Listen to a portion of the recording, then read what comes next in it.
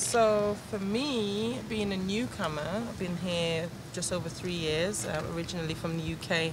So I have a real outsider's view.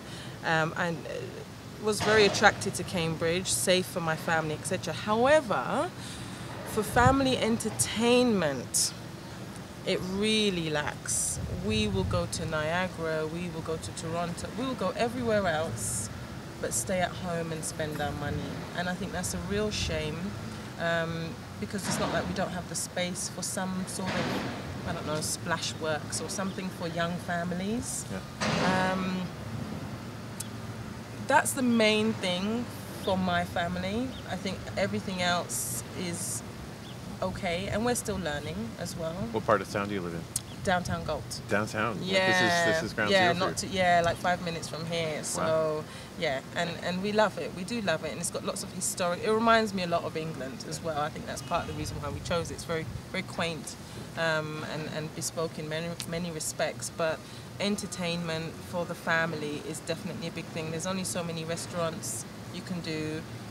Only so many times you can walk along the river.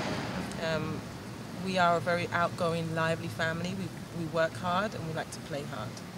And I just find that we have to go out of our city to find that. Need some more family-oriented infrastructure. Definitely. In order to make quality of life Definitely. what you want it to be. Yeah, and I think as well it would also be a hub for tourists. Because if we're going elsewhere, then I would imagine tourists will come here. For example, Ribfest, we had the first one in Cambridge, and just chit-chatting with another family, and I said, oh, where are you from? Are you local? And she said, no. She said, my husband and I promised each other that we'll go to the next Ribfest that's within an hour's drive, and they're from Mississauga.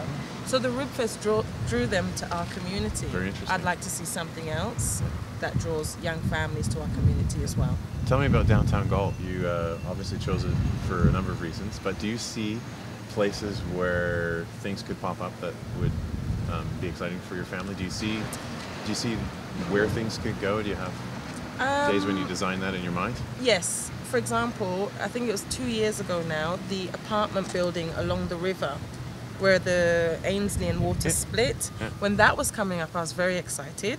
I wasn't sure exactly what it was when they started the whole project.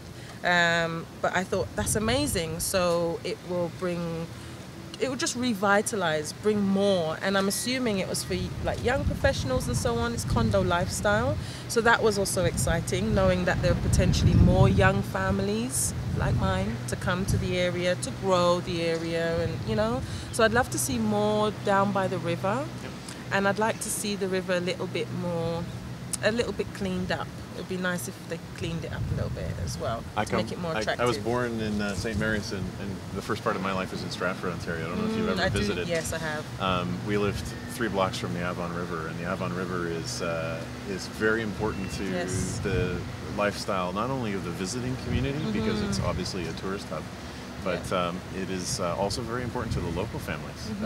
And it's a beautiful river, well maintained, at a very high level. Yeah. So we have great potential to do that as well.